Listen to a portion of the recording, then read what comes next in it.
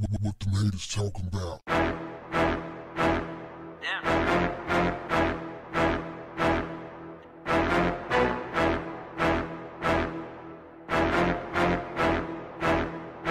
What's up, family?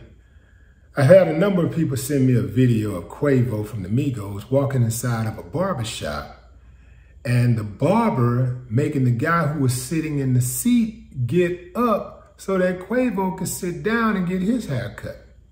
Now, I saw the video, and from what I saw, it could have went two ways. The first way that I saw it was the way that everybody else was looking at it, like, oh man, he made that dude get up so Quavo could sit down. Man, he got all that money, he can get somebody to come to his house. He live in a mansion, you know, he ain't got to do that there. And talking about how the barber was a groupie and all that stuff. Now, if it went down like that, that's totally foul, because one thing that could have happened to avoid that is the barber could have not been greedy and allowed somebody to sit in the seat in the first place, knowing that Quavo was on his way. Or you start on that person if you feel like you got a little time to get in deep on the person. You know you ain't gonna have your customer waiting too long, but you don't even start until after your customer appointment begins. So let's say Quavo was supposed to show up at 3 o'clock. You don't start at 2:50 or 2:55. You don't even start at 3 o'clock. You start at about 3:05, 3:10 or whatever. And then you go ahead and start with that barber, and then now he gotta wait because he wasn't there on time. Or you get into the cut and you say, Quavo, I got you, baby. You know, let me just finish this cut. I got you, you know, boom, boom. And that's understandable. I've been in those type of situations before.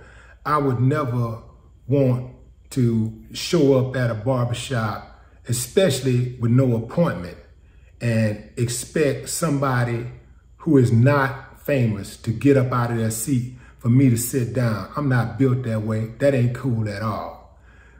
The other side of that coin is that it could have been a situation where dude had just sat down and he knew that it was Quavo's appointment time, and he was thinking, well, maybe he ain't gonna show up, and maybe it was 3:05 or 3:10 or 3:15. And soon as dude sat down, Quavo walked through the door. And it seemed like dude took it on the chin. He seemed like he ain't had too much of a problem getting up. And it seemed like everybody was cool with it. So it didn't really look like, I didn't see any tension. So I feel like this might be one of those situations where everybody's overreacting. I don't know, but you know, I'm gonna take the high road on this. I feel like this is a situation where the dude probably sat down and thought he was finna skip the line, and Quavo walked in. Oh, get up, you gotta go, get up, you know. So that's the way I saw it, fam. But what say you? I'm gonna leave a link to the video in the description. Check it out and tell me what kind of conclusion you draw from this, all right? Till next time, fam, no more talk. What the haters talking about?